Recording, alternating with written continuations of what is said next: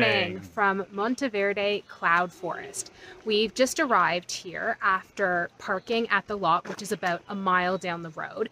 It costs $5 US and there is a shuttle that brings you up here to the park. You then have to check in at reception because we bought our tickets online about 2 days ago. We were intending to come yesterday, however, the tickets were sold out.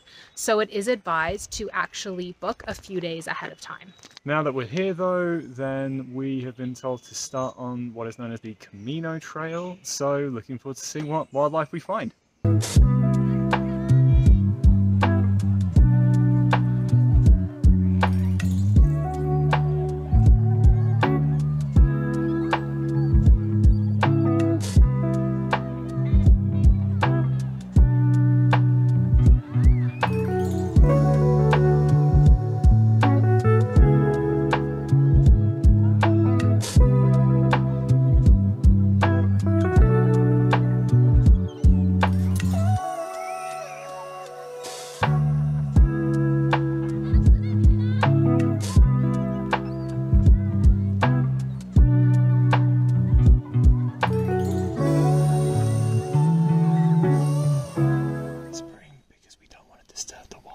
So I'll try and be as loud as I can.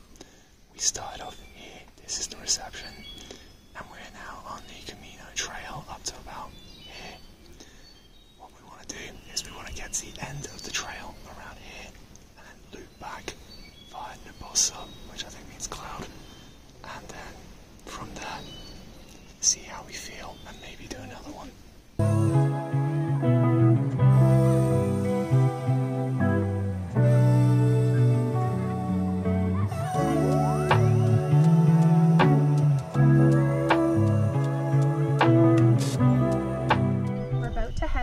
To another trail. We're hoping that this particular trail connects us to the Cloud Forest Trail.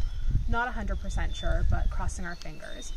So far, we have seen monkeys, and that was at the very beginning. However, they were really hard to capture because the rainforest here is so dense that you just really can't see through all of the greenery. And if I'm being completely honest, while the walk has been absolutely stunning, I'm a little bit disappointed that we haven't seen many animals yet. I feel like I'm being teased because there is this constant song from the birds. Like, I don't know whether to describe them as a choir of birds or an orchestra of birds playing their instruments. It's absolutely beautiful. But as I said, just because of how dense it is, we haven't been able to spot any, which makes me think that perhaps it's better to come with a guide here rather than go by yourself. Anyway, we shall continue on and hopefully we'll see some more animals because there is so much more of this park to explore.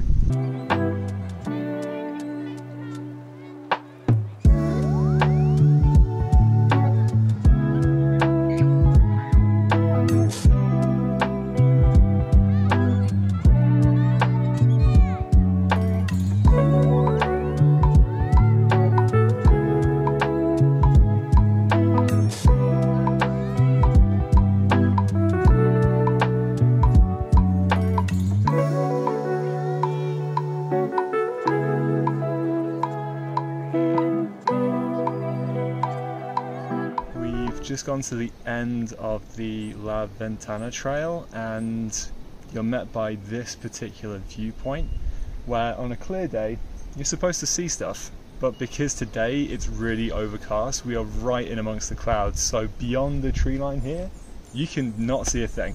It's crazy how high up we are.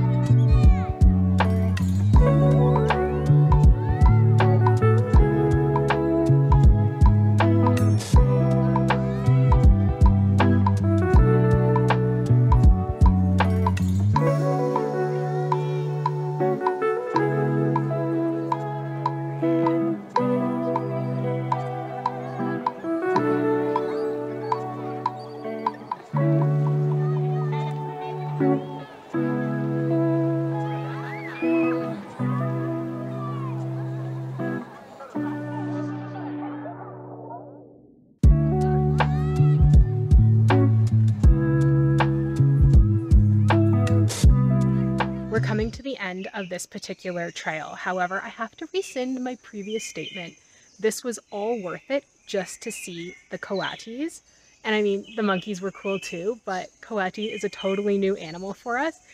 And we stood there for like 5 minutes just watching this family forage and play and run around. It was amazing. We ended up bumping into a few of the park employees, and they actually said that coatis are pretty used to human presence, so they just go about their day in spite of us being there, and so approved. It was just amazing to see them just doing their thing, not scared of us at all, and they're also so cute.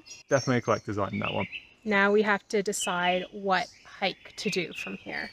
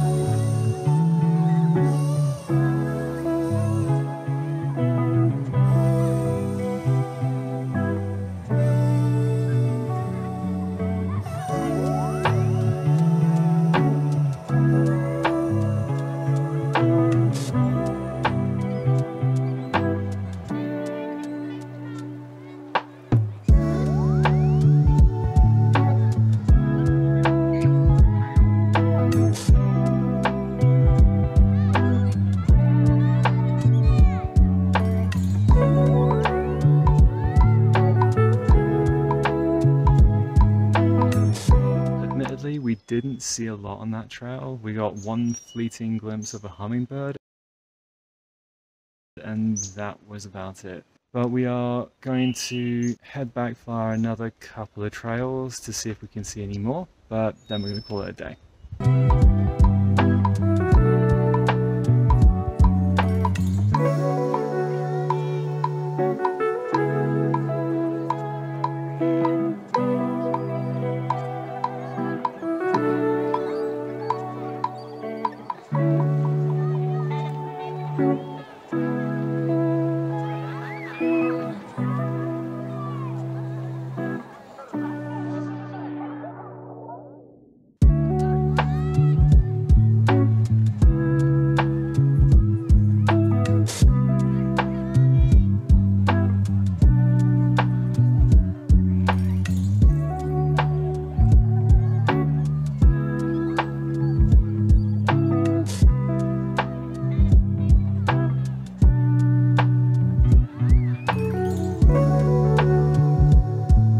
And just like that, 5 hours later, we are back in the car. I have to say, the last trail that we did was actually the best for spotting birds.